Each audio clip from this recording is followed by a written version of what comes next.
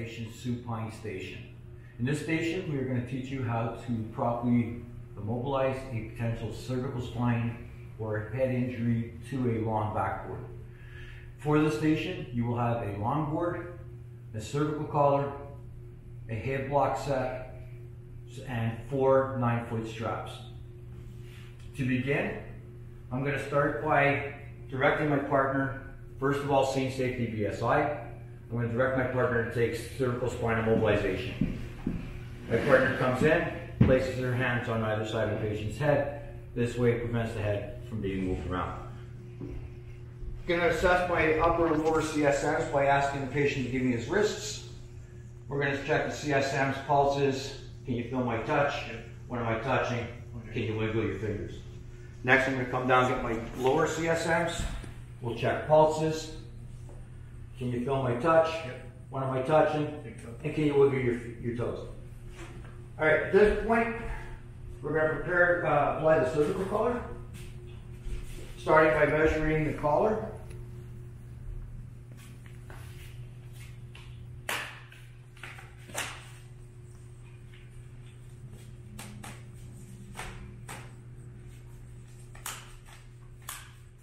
Without leaning over the patient excessively and not moving the head, slide the collar underneath the patient.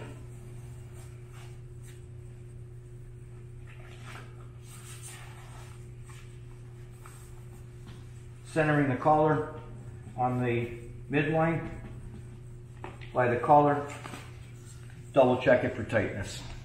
Now the collar is applied, we're going to prepare our backboard by placing the base for the head blocks onto the board.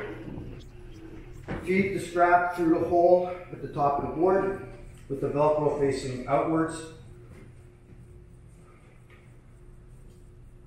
Wrap the strap through the ring, bring it around on the back side, feed it through the hole to secure your Velcro down.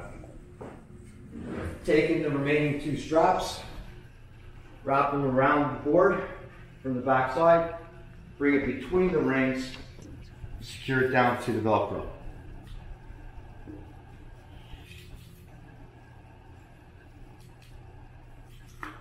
Now that we have our straps and our head block base in place, we will place the board down beside the patient. Can you please lift your arms? And approximate the position where we want the board to be in relevance to the patient's body.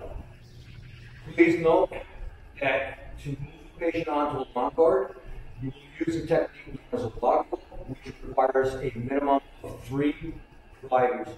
1 person at the head and 2 people along the axis line of the body. To properly do the block, you would place 1 hand on this underneath the patient's shoulder and another hand just down around the hips. A second rescuer would place himself beside me, placing his hand under my arm, taking the pelvis, across the leg, and grab underneath around the mid-shin. The head person's count, we roll the patient towards us, slide the board underneath the patient, move the patient back onto the board, and then position. The technique used to position the patient is called long axis drive. So now that we have John on the backboard, we're going to turn ourselves, position up towards the patient's head, and perform the long axis drive using at least 2 people. One grabs just underneath the armpits, the other one will grab just below John's legs. In the partner's count, we slide the patient down in a diagonal fashion and then bring it back up to whatever side it's needed for the patient to be centered on the backboard. Once the patient is centered, it's time to put the straps on. Please remember not to walk over, step over, or lean over your patient unless it's absolutely necessary to do so. Taking and unclipping and unfurling your strap. Come up, taking the female buckle, slide it underneath the board, bring it up through the handhold, drawing it through your hands so that you prevent the strap from twisting. Clip the buckle, shorten the strap, and just drape it across your patient's torso.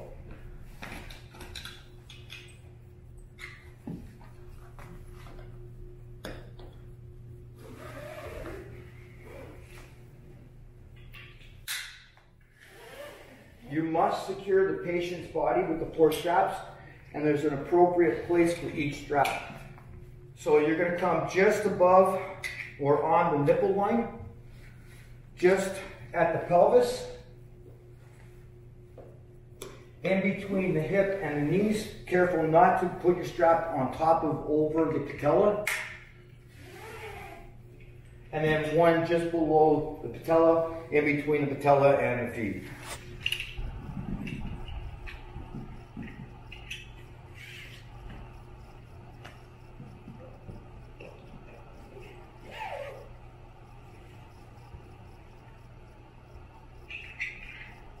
Always secure your straps from top to bottom. Do one side first, then walk around to the other side. Using the handhold, the same handhold on this side as on the opposite side. Unclip your buckle. Take your female end, feed it down from the side of the body, down through the handhold to the underside of the board, and then feed the buckle out towards you. Keep the buckle approximately 3 inches away from the edge of the board. Shorten down your strap to the buckle. Position your strap where you want it to be. Slide your fingers between the 2 straps. Pinch, pull the strap gently towards you so you have some tension on this end, and adjust your strap. You want the strap to be approximately tight enough to get 2 fingers underneath snugly. If it is too tight, the patient will have his breathing restricted. If it is too loose, it will not properly secure your patient. So as you can see, I have the ability to put my 2 fingers underneath with relative ease, but it is snug. Make sure your strap is not interfering with your collar. Take your excess and just tuck it underneath, just to get it out of the way so you don't trip on it.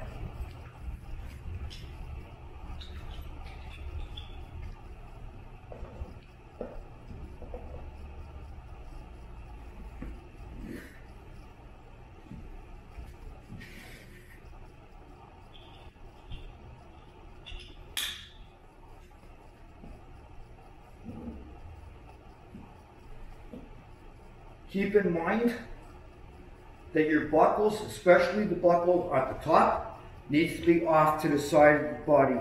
If it's in the center line, it will impede with your ability to be able to form chest compressions if you needed to.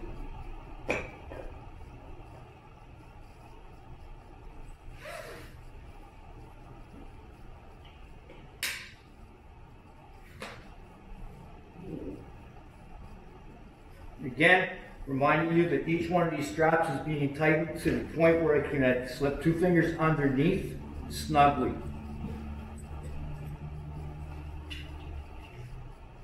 If you have padding, say a blanket roll, you could put padding between the patient's legs to make it more comfortable for the patient.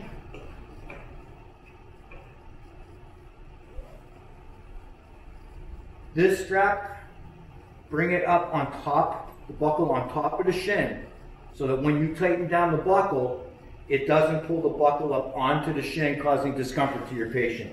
When I adjust the strap, you'll see that it will pull the buckle off of the shin and bring it right into the center, which is more comfortable to the patient. Again, checking my placement and also checking tension. Notice I check the tension here, not in the center. I check the tension against the body. So before I go and get ready to secure the head, I'm going to recheck all my straps, readjust them as needed.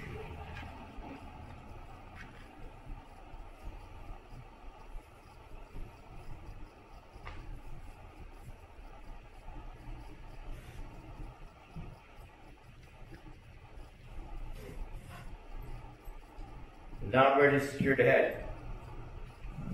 To secure the head, I'm going to grab my head blocks, flat edge against the patient. Place this edge just on the top edge of the shoulder at an angle.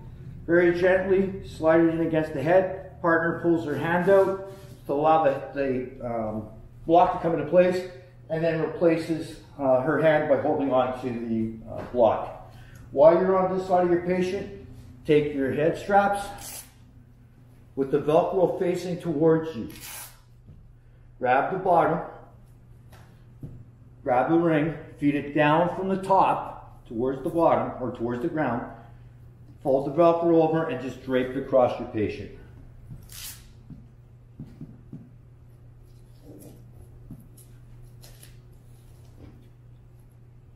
Walking around my patient.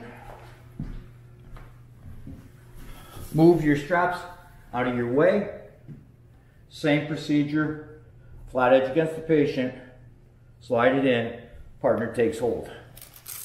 Now, you can either bring the straps straight across like so and secure them down, or if you want to get a more secure method of stabilizing the head, take the straps, cross them, try to keep the strap that's going to go underneath the chin on the outer side of the cross. Using the same hole or same ring as on that side, take this strap, feed the Velcro down from the top through the D-ring,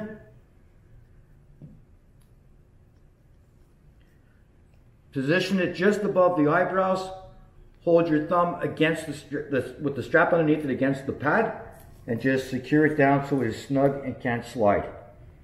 Bring this one across, use the same ring as on that side, same procedure, secure it down so it's snug. At this point, I'm going to do my final Csm checks. So pulses, can you feel my touch? What am I touching? And can you wiggle your fingers? Pulses, you feel my touch? What am I touching? And can you wiggle your toes? This concludes the tutorial video on spinal immobilization supine.